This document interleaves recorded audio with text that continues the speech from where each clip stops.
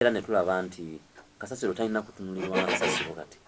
tulina ebyomugaso bye tuyinza omufunamu mu kasasiro era kati bwe twogerera twamaze dde oggula ettaka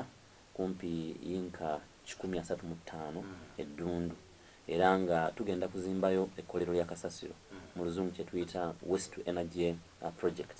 nga twagala okukozesa kasasiro ono tumufunemu ebintu ebirala nga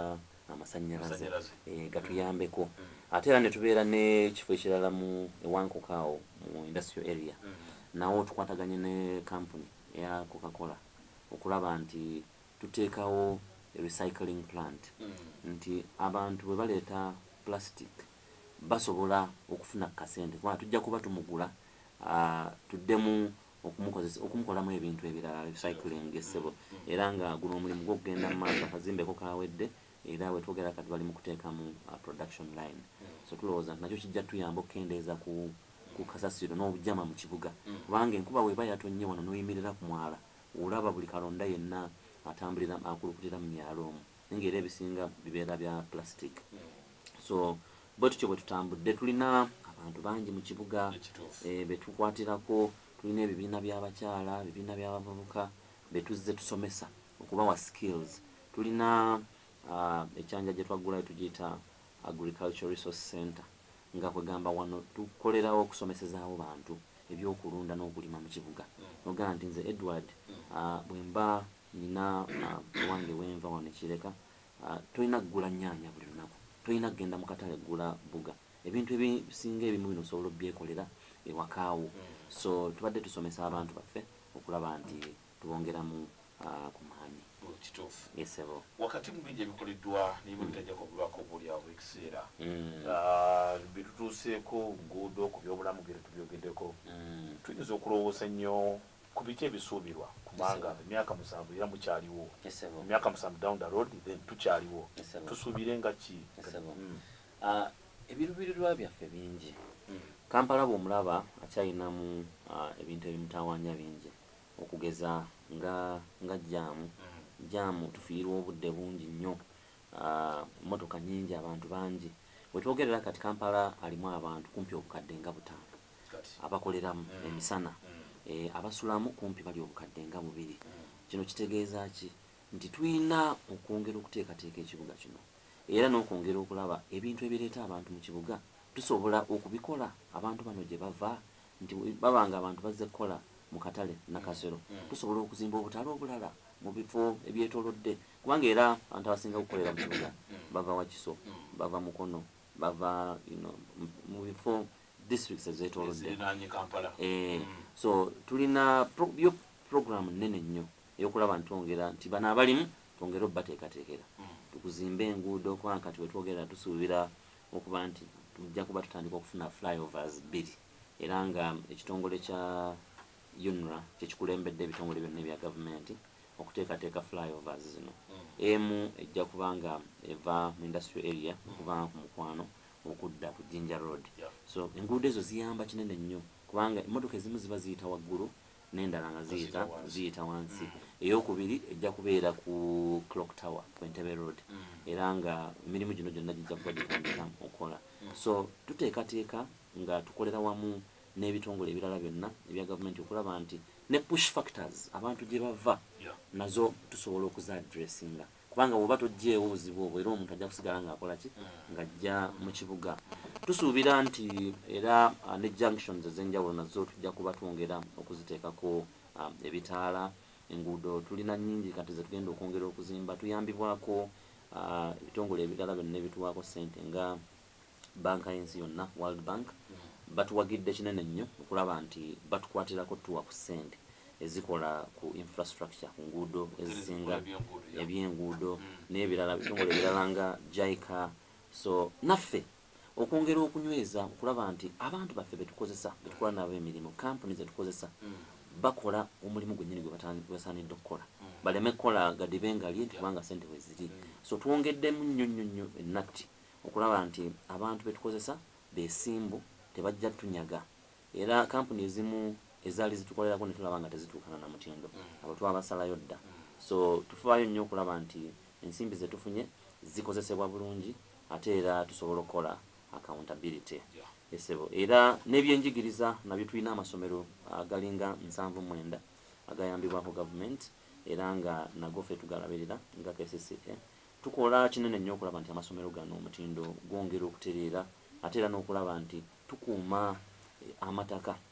oba ettaka ly'amasomero gano kubanga gye tuvudde mabegaawo amasomero mangi gafiiriddwa amataka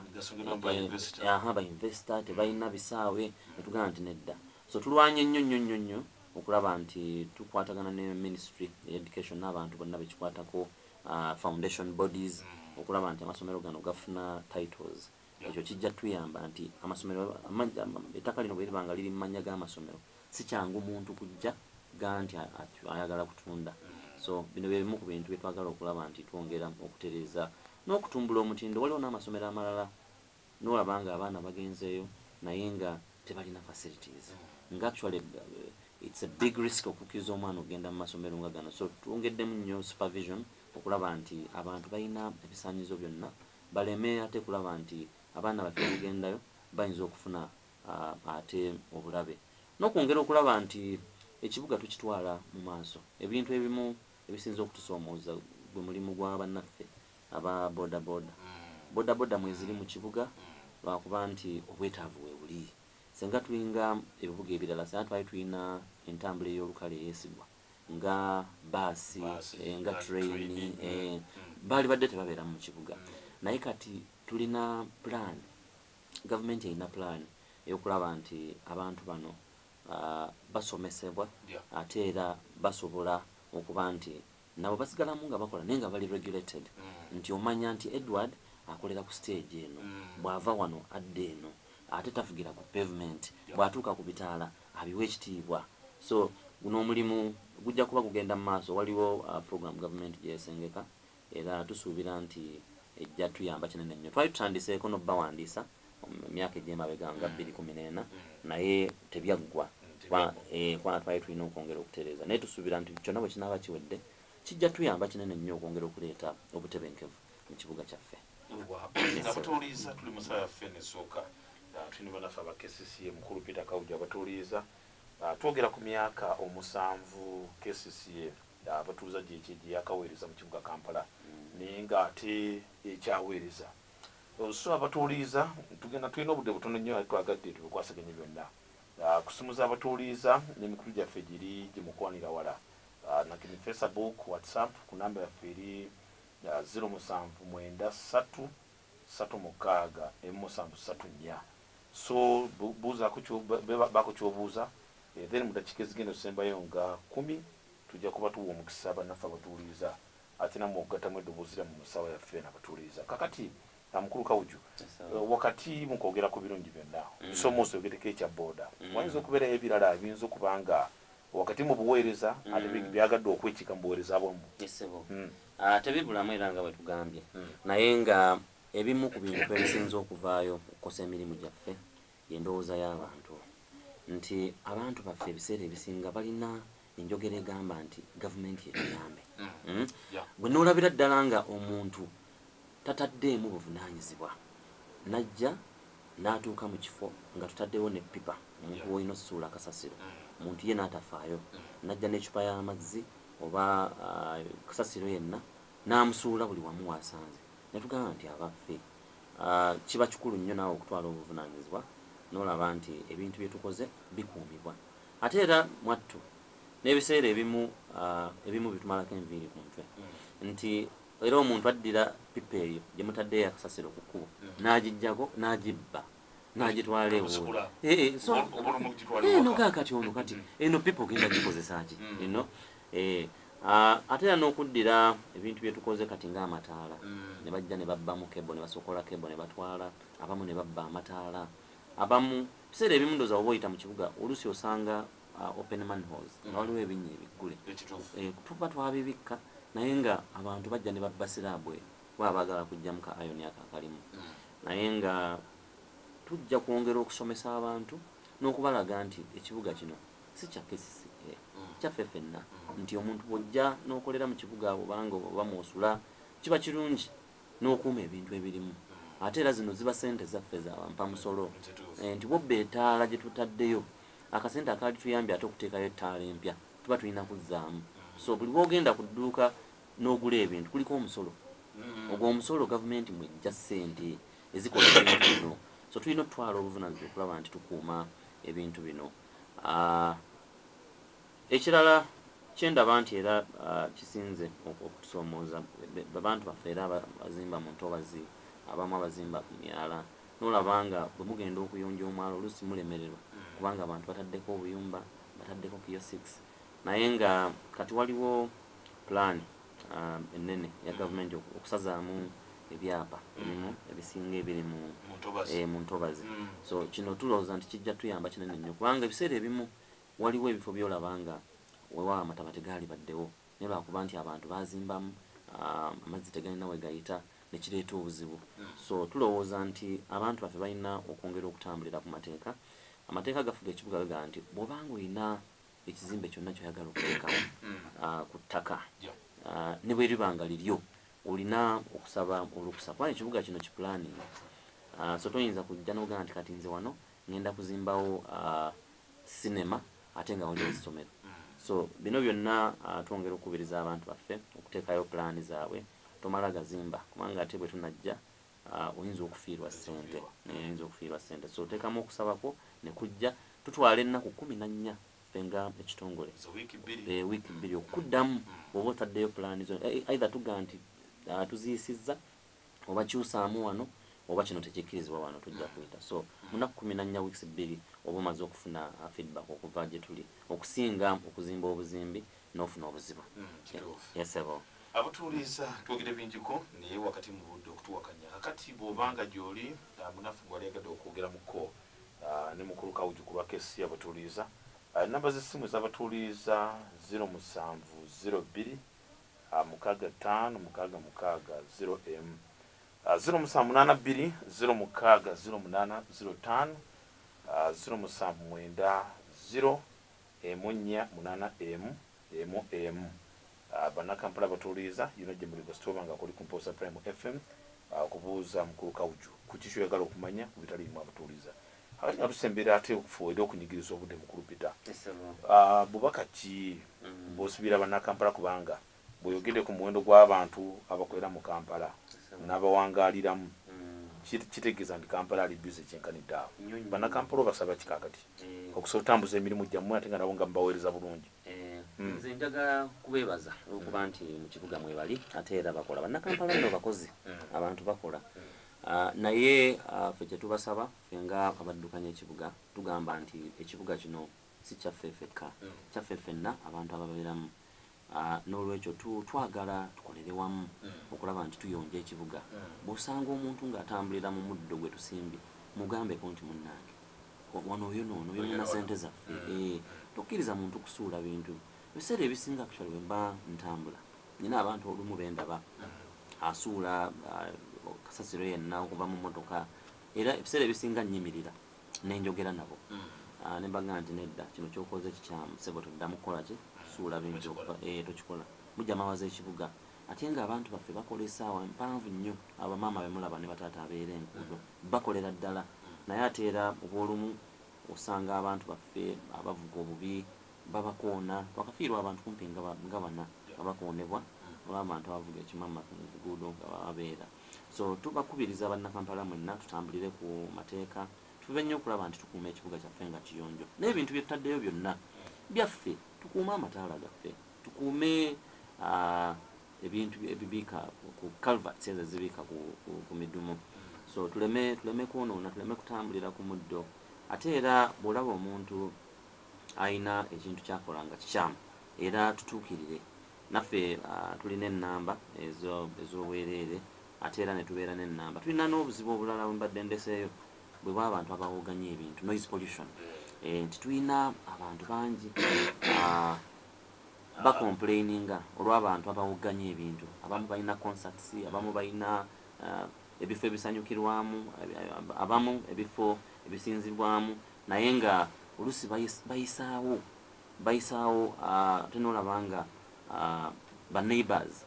tebali bulungi. So tukubiriza abantu baffe nti ffenna tulina okuwangaalira mu kibuga naye era tukuume amateeka. Obanga olina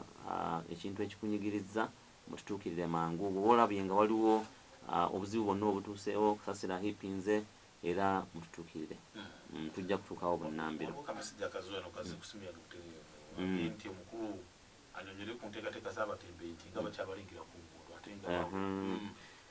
yeebale nnyo omukulu oyo abatembeeyi amateeka ge tulina kati tegakkiriza bantu kutundira ku makubo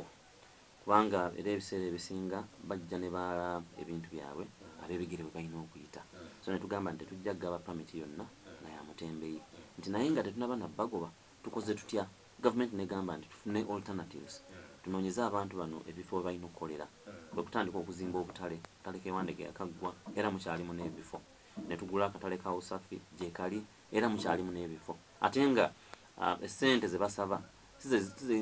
ziyinza okukalubiriza omuntu okukolerawo kuba bw'ojja mu katale ne bagamba nti okolera wano nusu 10 olunaku really bw'obanga oyagala kukola oba osobola okukola ne tuteekawo n'akatale k'omubuulo buli Sunday tuggalawo oluguudo lulamba olwa Loom Street every Sunday okulaba nti abantu baffe basobola okufuna alternative naye nga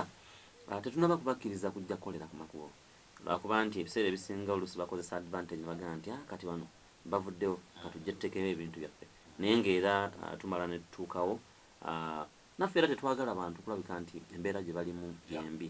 era ebiseera ebimu tulaba nga tudduka n'abantu si kyetwagala naye tugezaako nnyo naffe okulaba nti nga gavumenti tuteekawo alternatives abantu we balina okukolera esebo basobole okweyiya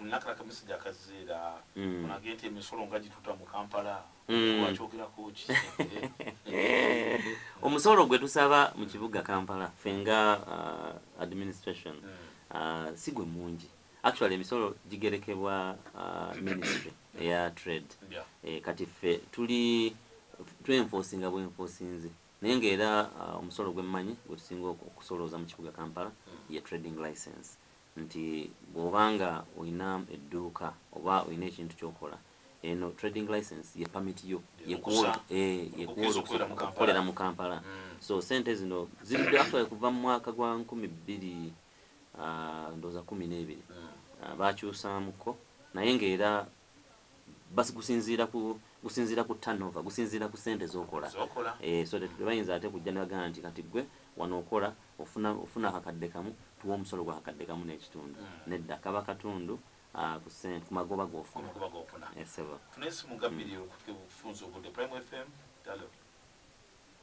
munaffe kale somo balatuwuliriza esebo